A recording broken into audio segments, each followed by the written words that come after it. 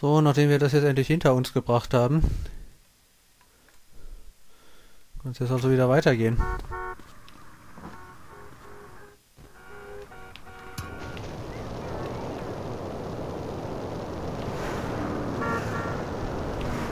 Sind anscheinend ja nicht alle Dollar-Missionen fertig. Zumindest vorerst.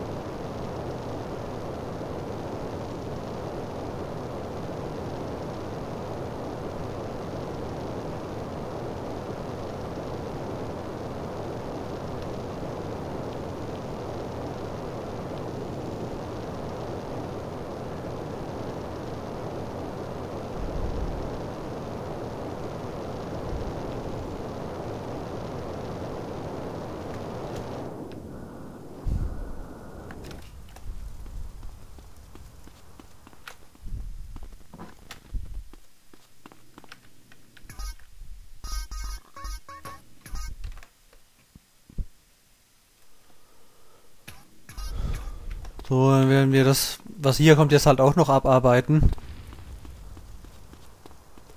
Und es wird außerdem eine ganze Weile lang dauern.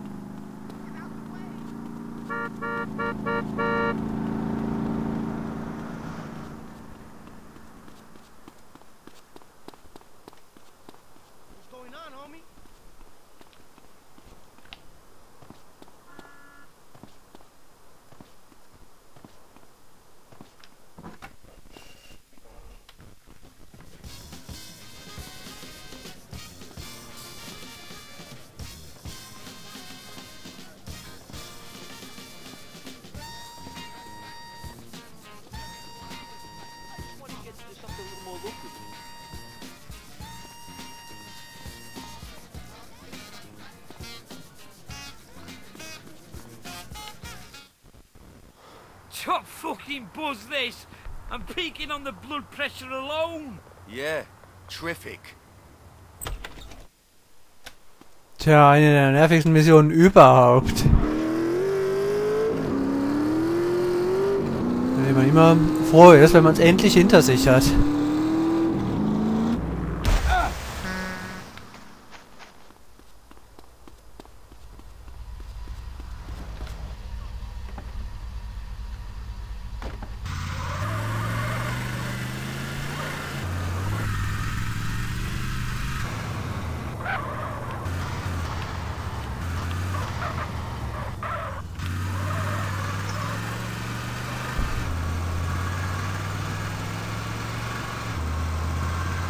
Das wird zucken. Vor allem ist es total sinnfrei, dass man den Flieger nicht einfach vom Boden aus abrattern kann.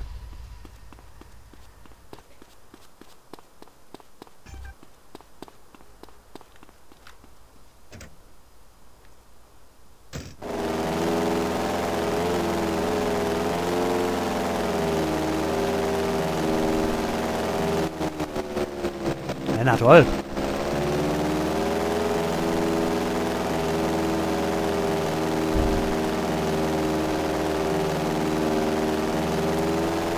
Das wird nervig. Erstens muss man schnell genug hochkommen. Und zweitens muss man dann aber hinter das Flugzeug von den Gegnern kommen.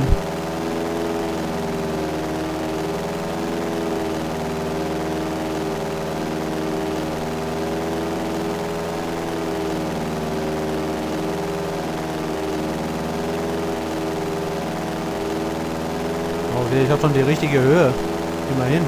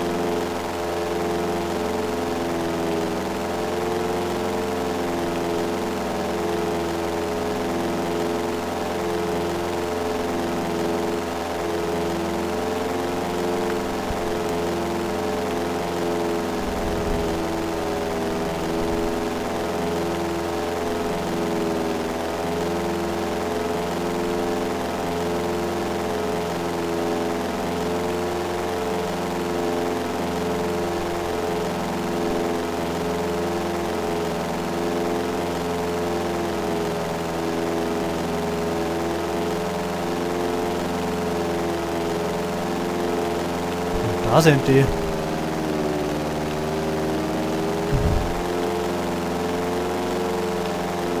Na toll, ich war schon in der Markierung und es hat nicht gezählt. Man ist nämlich nur gerade so schneller als der Gegnerflieger.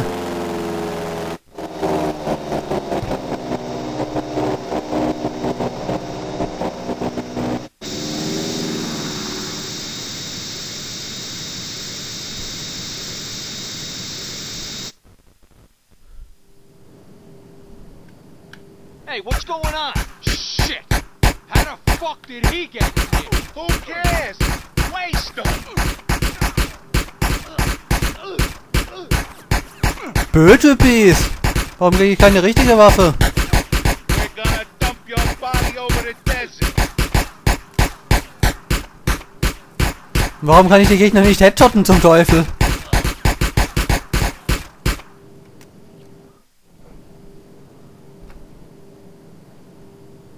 Der bildet sich einfach aus dem Nix, dieser Ergi. I ain't going down without a fight.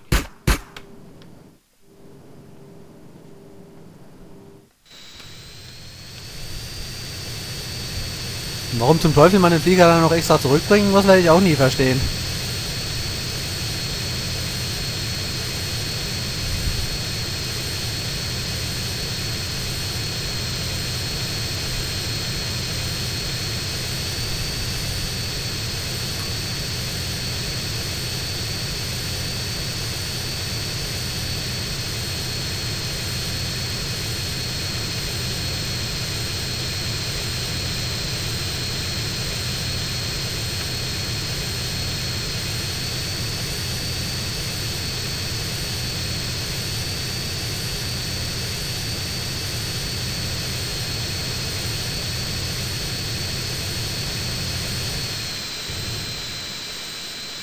Mal sehen, wie blöd ich mich diesmal beim Landen anstellen werde.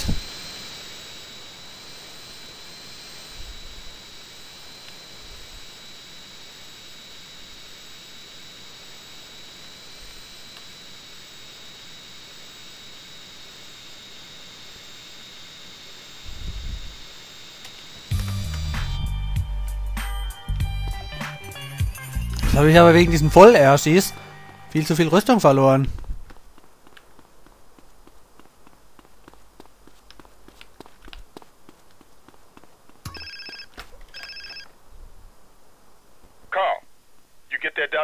Ach, Yeah, I got the file. die Erschis gibt's ja auch noch. We need to meet up someplace quiet and take care of things. There's a ghost town, Las Brujas, in the Devil's Castle. You know it? Yeah, I'll find it. I know you will. I'll see you there. Carl.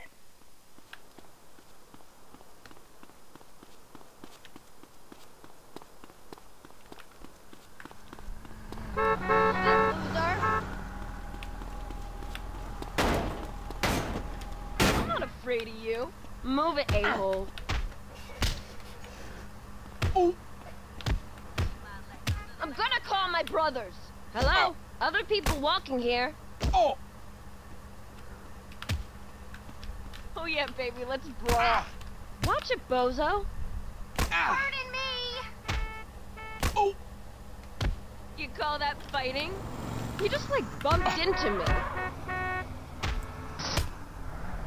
Oh! Let me show you how to throw a punch. Are you blind or retarded? I'm not afraid of a black eye.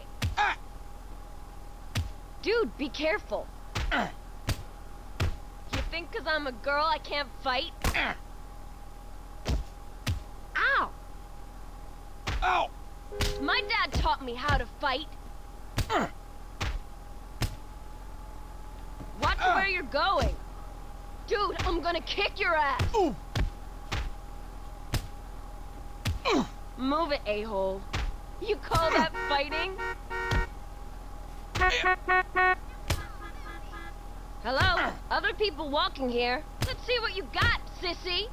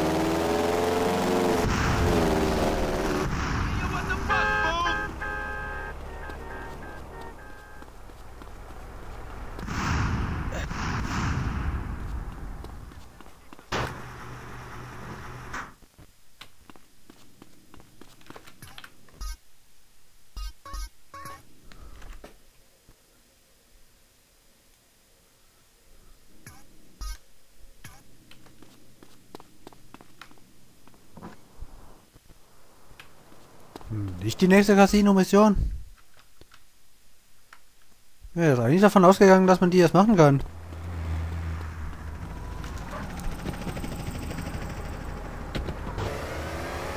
Aber anscheinend muss man erst dieses Bullenschwein von Pulaski um die Ecke bringen.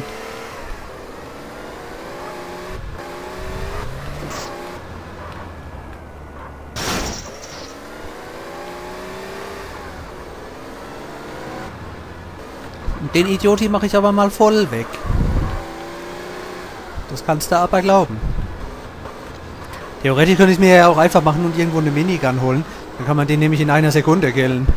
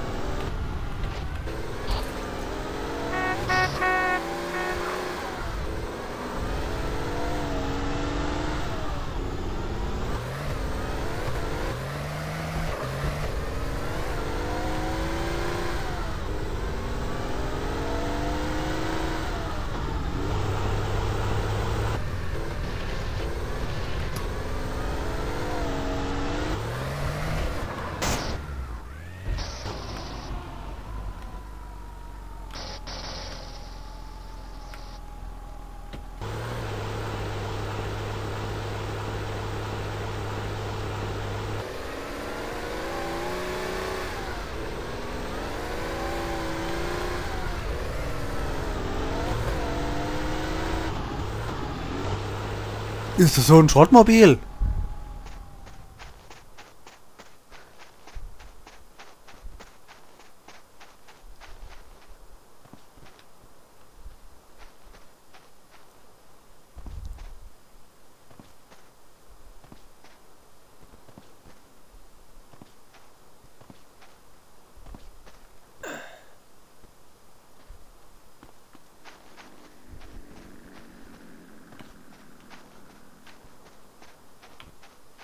Wieso bloß es fahren hier auf einmal gar keine Autos? Ah, doch. Ihr Erschis! Warum haltet ihr nicht an?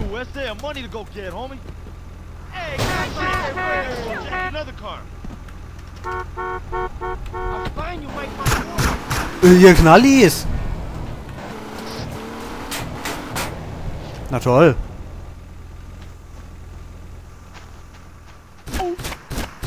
Du Mülltypi! This ain't cool, but I need the paper. Hey, dog, just left.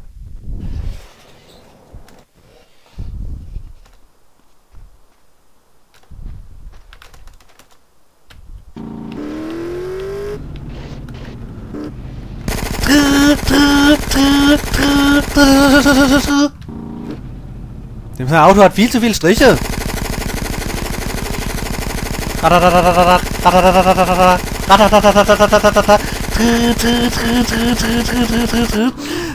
Hä, das gibt's ja nicht. Ist denn sein Auto etwa an dieser Stelle noch unverwundbar oder was?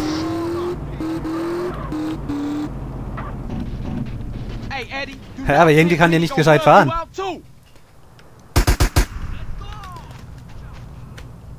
Dafür ist er viel zu schnell.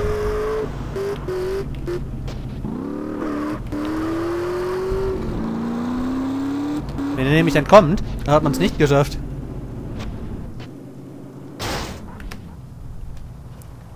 Carl, you got it all wrong, pal.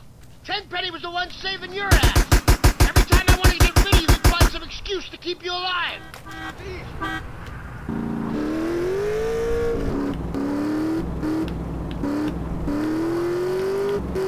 Toll.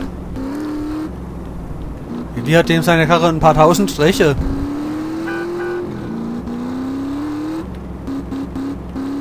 Well, now it's up to me, and I ain't such a fucking soft touch. So how's your sister? I always had a thing for her. Tenpenny and I got some great shots of her and her burial boyfriend going at it like a couple of horny chihuahuas. Man, does she put out like a pro. Screw you, Pulaski. I know what you're trying to do, and you ain't gonna crawl inside my head. I ain't kidding. The best stakeout I ever done. Carl, you should have seen your mom before she was buried. She was a real mess. Most of her face was hanging off. Don't fucking talk about my mom. The boys, you know, they fooled around with her at the scene. You know, touching her, joking around and shit. Fuck you, Pulaski. Fuck you. Hä? Ich hab ihm eigentlich den Schädel weggeschossen und er lebt aber irgendwie immer noch. Vor allem hat er auch mindestens einen Reifen verloren. Was ihn aber anscheinend mal überhaupt nicht zu stören scheint.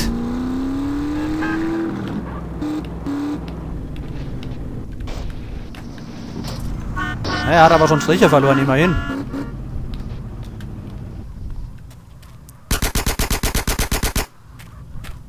Ah, Glück gehabt, jetzt habe ich ihn endlich. Was? Oh nein, der will mich jetzt aber abknallen.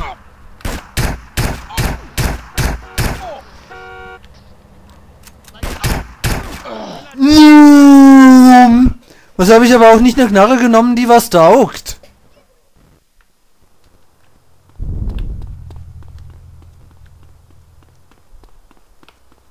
Öi.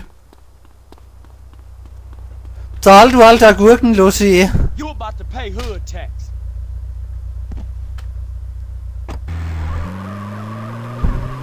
Was ist denn das für ein Noob? Ey, nächstes Mal nehme ich eine M4.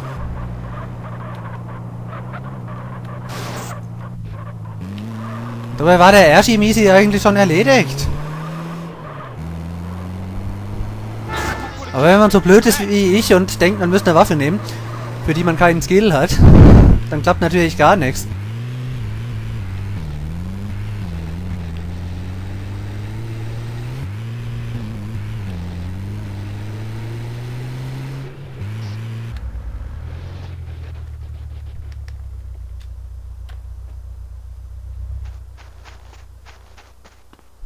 Also irgendwie spiele ich momentan echt wie der größte Versager aller Zeiten. Also so, als hätte ich noch nie GTA San Andreas gespielt.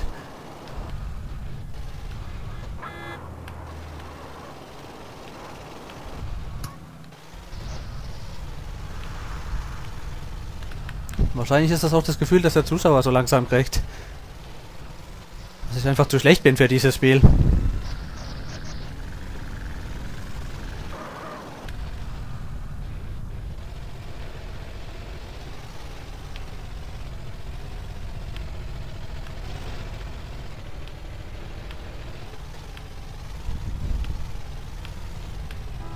So, jetzt werde ich gleich wieder tot gehen.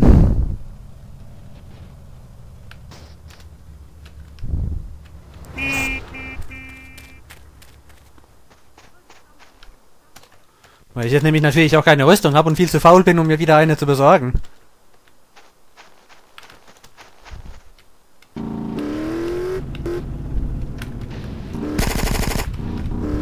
Na toll.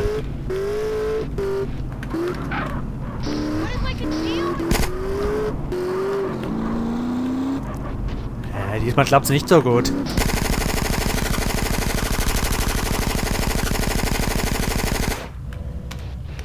Hey, Eddie, you know 10 Penny gon' Carl, you got it all wrong, pal. Na toll, der kann ja auch einfach auf die Idee kommen, in die Richtung zu fahren.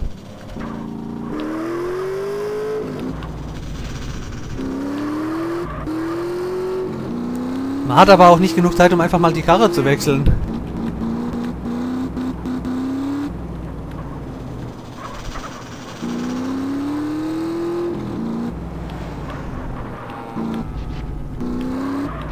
Tenpenny was the one saving your ass.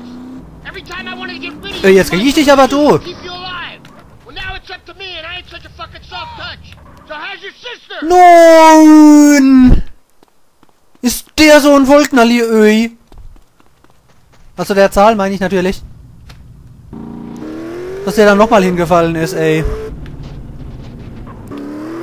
Und dann kommt der Ergi nämlich. Wenn er zu weit weg ist, dann verschwindet er auch noch vom Radar. Der Teufel, der Teufel.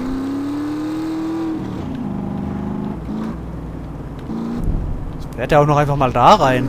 Was fällt denn dem ein? I always had a thing for her. Tenpenny and I got some great shots of her and her burial boyfriend going at it like a couple of horny chihuahuas. Man, does she put out like a pro. Screw you, Pulaski. I know what you're trying to do, and you ain't gonna crawl inside my head. I ain't kidding.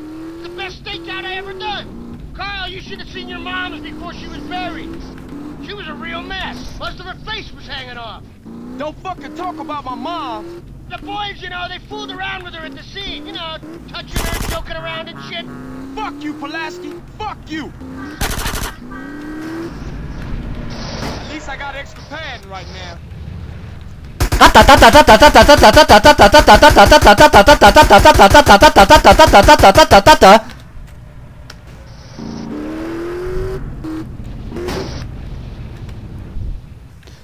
Balla, balla, balla, balla, balla, balla, balla, balla, balla, balla, balla, balla, balla, balla, balla. Ey, wie viel Headshots hält denn der bitte schön aus?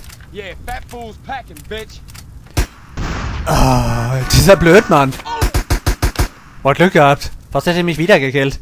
Not feeling so fucking full of yourself now, huh? Yeah, well, them's the breaks, fuck. Any last requests? Yeah. Can I fuck your sister? You an asshole to the end. Punk motherfucker. I tried to Zack, zack, zack, zack. Wimmel, wimmel, wimmel. Fingel, fingel, fingel.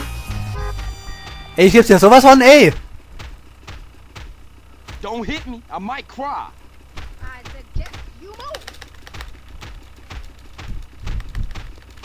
I'm sorry about this. I'm gonna get angry.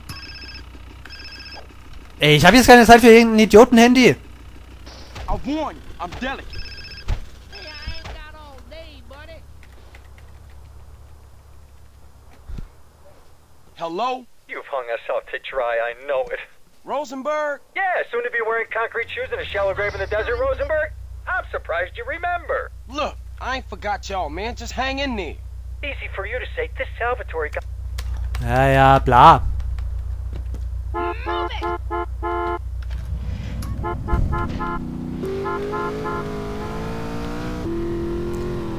Was ist der Zahl für ein verteufelter Luschi, der sich immer alle machen lässt?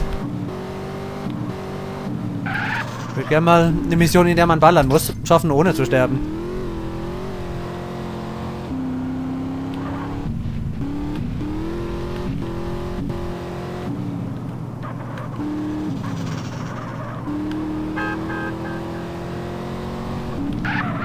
Es soll später nur noch weitergehen, wo es ja immer noch schwieriger wird.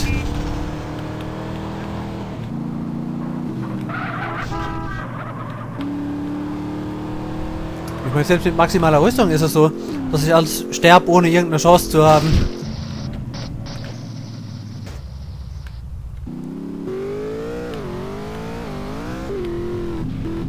Das gibt's ja wohl nicht.